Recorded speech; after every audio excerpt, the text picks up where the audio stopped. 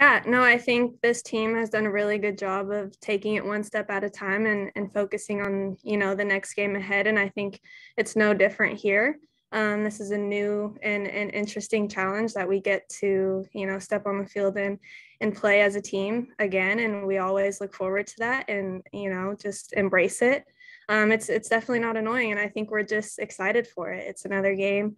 We get to play at home in front of, the best fans in the world. So we're excited, and I think we're managing this busy schedule really well. But yeah, we're excited.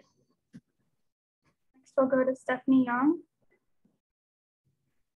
Thanks very much. Sophia, the NWSL players are very publicly, negotiating a contract, a CBA right now.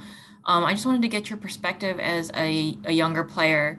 I know it may be a little different if there's, national team stuff involved, but as a younger player from your perspective, what are the things that you think will materially impact, your lives for the better right now or in the immediate future? Yeah, I mean, I think it's awesome what the NWSL is doing and trying to negotiate. And I think, every step forward that we can make with this league and with women's soccer in general is going to be huge for us and huge for my generation and the generations that come after me.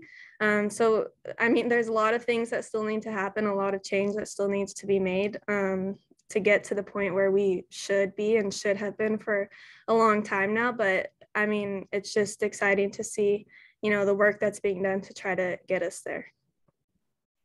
Next, we'll go to Jonathan Tannewald. Thanks. Hi, Sophia. Thanks for giving us some of your time today. You've played with Kat, obviously, a number of times over the years. What do you think it might be like to play against her if that matchup produces itself? And what in this locker room with the Thorns, what is the sense of the opportunity to play against a Barcelona or a Lyon and what it would mean for women's soccer overall? Thank you. Yeah. I've played with Kat. She's a great player, and I think it will be super fun to, see her on a different side and play against her. It will be a good challenge for our team.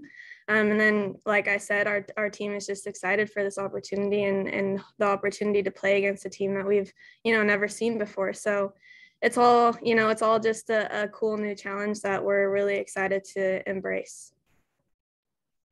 Reminder to media, if you have a question for Sophia, please raise your hand. Last call for Sophia. Any more questions? We'll go back to Caitlin Best.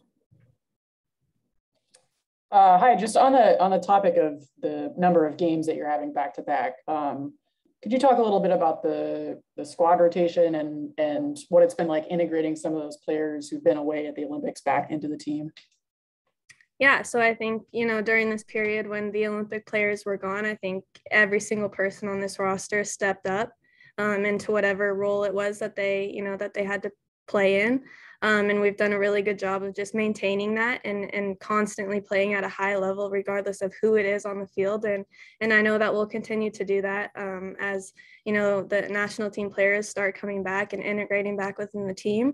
I think the best thing we can do is just continue what we're doing and keep, this flow that we have going, regardless, like I said, of who's on the field or who we're playing, alongside of. I think, we're ready for that. I know the national team players will do a really good job of just coming back and bringing what they have to the table. And I think it will all come together. So I'm excited for that.